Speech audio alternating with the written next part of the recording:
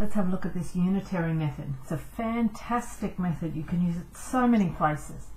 So we're looking at the mango problem, and we know that we have 6 mangoes and they cost $12. And you might even start thinking about units in your head already. You may, if you've done a lot of shopping, if you know what 6 mangoes are, chances are you know what other amounts of mangoes are too. We want to know what 4 mangoes will cost. So you can see I'm setting up the information. I'm trying to line up what's common to help me organise my thinking as well as my notes. Okay, so the thinking before, is it direct proportion? So in any situation you think, can I use unitary method? It must meet 2 conditions. Have I got 2 or more quantities? So am I dealing with things that can be counted? And I've got 2 or more of them. I've got mangoes and I've got money. I could have money and money. I can have 2 of the same thing, but yes, I've got 2 or more quantities. The second check for direct proportion questions, doubling is the easiest way. So if I double mangoes in this situation, would I also double money? So I ask myself that. If I buy twice as many mangoes, does that mean it would cost me twice as much? Sure would. This is a direct proportion question, and that means unitary method can be my best friend. Now you don't have to use unitary method. There are rates methods, there are methods using algebra and so on, but this is a great one to use in many situations. So the unitary method is about finding a unit that's going to take me from the information that I do know to the information that I don't know. So the first thing I do, which the AMSI guide doesn't do, but I strongly recommend it, is write in words what you're comparing.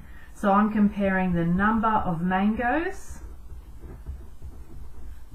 and I put my ratio sign to say they're in proportion, I did check that, with the cost of the mangoes. So I know that those are the 2 quantities that I'm comparing. You should always be able to, if you can use unitary method, you must have some information about a ratio already. So a ratio that you know all together. And if I go up here, I know that 6 mangoes will cost $12.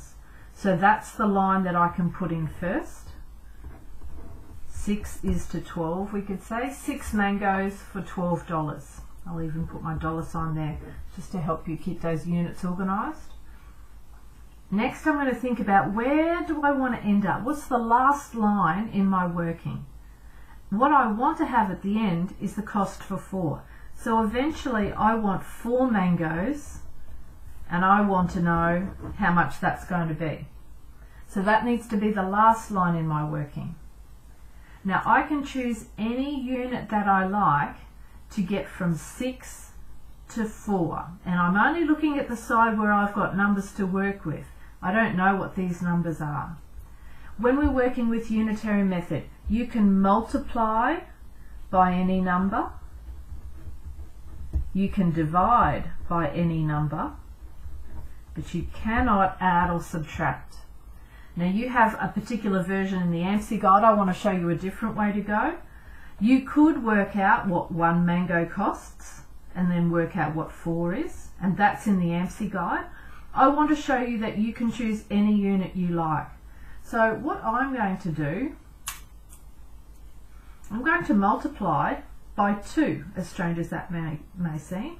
So I'm going to multiply, if I buy twice as many mangoes, it will cost me, must have the same operation here, twice as much money, 24.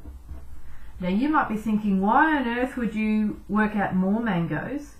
But this is the unit that I've chosen. That's where we come from, that unitary method. What's the unit that's going to get me from my first line to the final line I want to be at? And I chose 12 because it's a multiple of 4. So I didn't just double for no reason. I thought about what's the number that I could put here as a unit that I could then quite easily manipulate to get to 4. So if I multiply everything by 2, I've got the cost for 12 mangoes. My next step, I'm going to divide by 3 because that's how I'm going to get the cost for 4.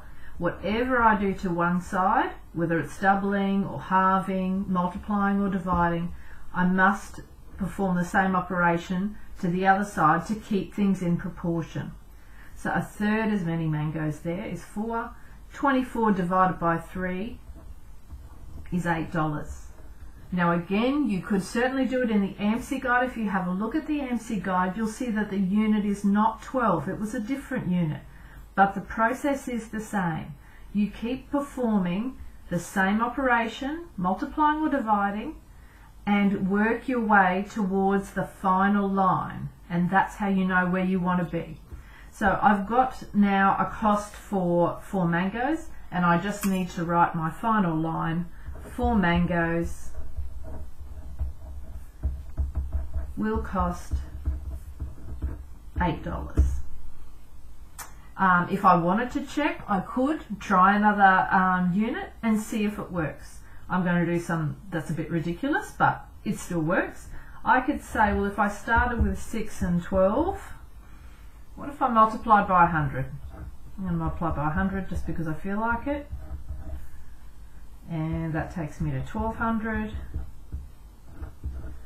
And I think, is that any good? Maybe it is, maybe it's not. I'm going to, I don't know, divide by 200 because both are factors, both are multiples of 200. So if I divide by 200, I would get 3 is to 6. So now I've found the cost for 3 mangoes. I've found the cost for 600 mangoes. It doesn't matter how you get to the eventual line. Remember, we're always wanting to get to 4. Now I'm going to divide by 3. Divide this side by 3. They're both multiples of 3.